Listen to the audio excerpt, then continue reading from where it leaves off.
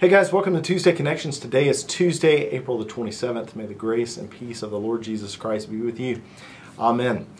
Today I want to share with you a book that I've just started reading recently and give you a little bit of encouragement out of that and out of the Gospel of Matthew.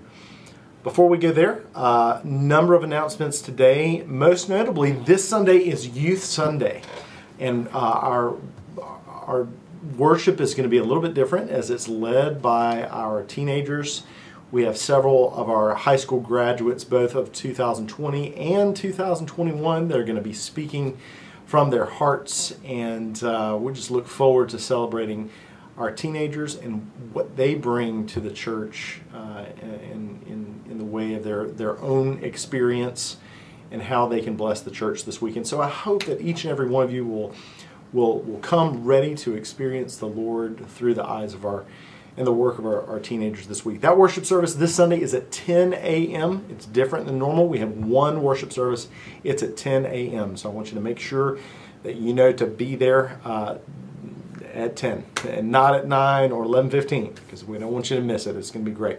After worship this coming Sunday, we have a special fellowship lunch in the parking lot. We're going to have a food truck available for you to purchase lunch. We have free drinks and free dessert, but we want everyone to come out. The food truck is Tom and Chi. I think they have gourmet grilled cheese, that kind of stuff. So it's going to be great food and great fellowship. So make plans to be out Sunday afternoon. Even if for whatever reason you're not able to attend the worship service, come out for lunch. It's going to be a great day. That's this coming Sunday, May the 2nd. Now, next Thursday, on May the 6th, we have an annual Cobb County Prayer Breakfast. This year, they have once again decided not to do an in-person prayer breakfast, but to do a virtual prayer breakfast. And so what we're doing here at Eastminster is we're inviting everyone to come out to our great hall in the CLC. We're going to have some refreshments available, some coffee, and we're going to connect in corporately to the virtual Cobb County Prayer Breakfast to pray for our leaders, to pray for our community, to pray for revival right here in East Cobb, and that God would use Eastminster to be a part of that. And so no registration needed. Just come on out next Thursday, May the 6th at 8 a.m. is when we'll begin, and we hope to see you there. Next, VBS registration is up. It's online. If you're ready to register your kids or your neighbors' kids for VBS, come on out. We also need volunteers, and so you can go online and say, just put your name in that you're willing and ready to be a volunteer with VBS. We need volunteers, as always, every year. A lot of churches in the area are not doing VBS, and so we're committed at this point to moving forward with VBS in person. But we need the help. We need the hands, and that's all of us. And so all hands on deck. Let's make this happen. Let's make it special, and let's be an example for churches in East Cobb that we can do this. All right. And lastly, I've said this for a couple of weeks. Going to keep saying it. We need tech team volunteers. The tech team consists of people who are willing to learn a little bit about sound, a little bit about video production. You can do this if you have any computer tools at all, and who doesn't these days? If you're watching this, you're watching it on some smart device, and so this includes you. It's an invitation to you to get plugged in with a tech team. We really need some volunteers. We have a brand new camera system, but we need people to run it. And so this is not a commitment that you're going to be locked into every single Sunday in perpetuity. The more volunteers that we get, the more we can spread out the responsibility, spread out the calendar. Hopefully, it's maybe a once a month or maybe once every 5 or 6 weeks. That you'll have an opportunity to come and serve the church in this way. And so please consider that. Talk to Jamie. You can send me a note. Let me know. We'll get you plugged in for some training. Now, I told you I started a new book.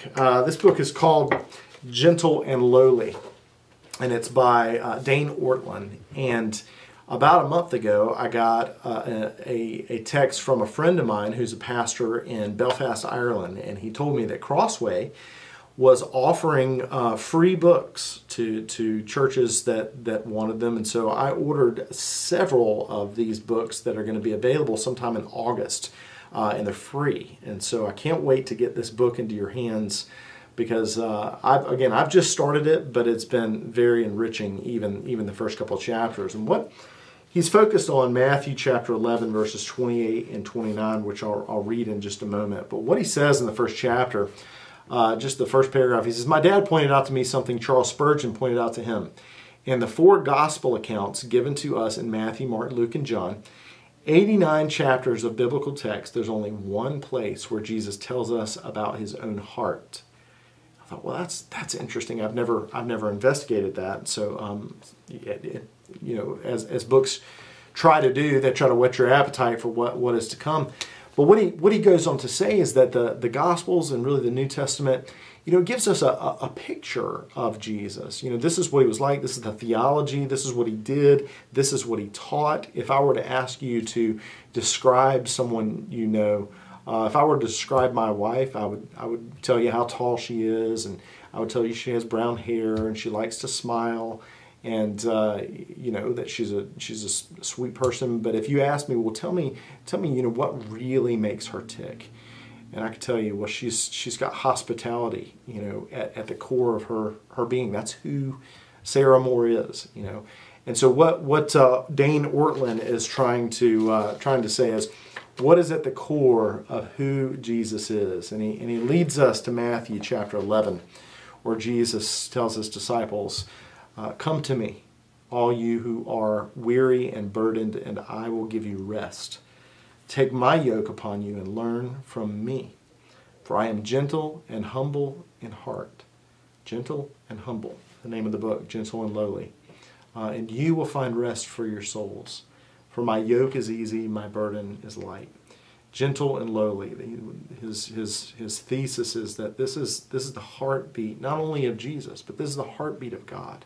He is gentle with us. He is lowly. He is one who perceives those who are suffering. He perceives those who are down and outcast. He perceives those who feel alone and lonely. And not only does he perceive them, but his ministry and his heartbeat is for them.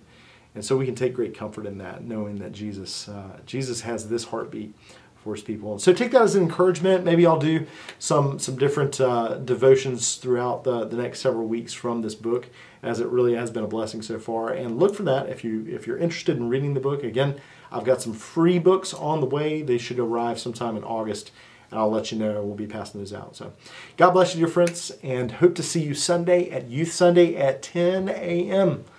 Love you. Have a good week.